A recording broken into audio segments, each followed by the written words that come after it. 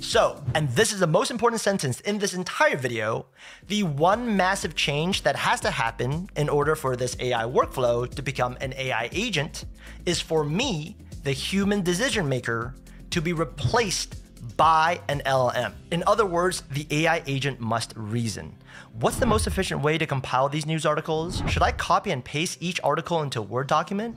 No, it's probably easier to compile links to those articles and then use another tool to fetch the data. Yes, that makes more sense. The AI agent must act, aka do things via tools. Should I use Microsoft Word to compile links? No, inserting links directly into rows is way more efficient.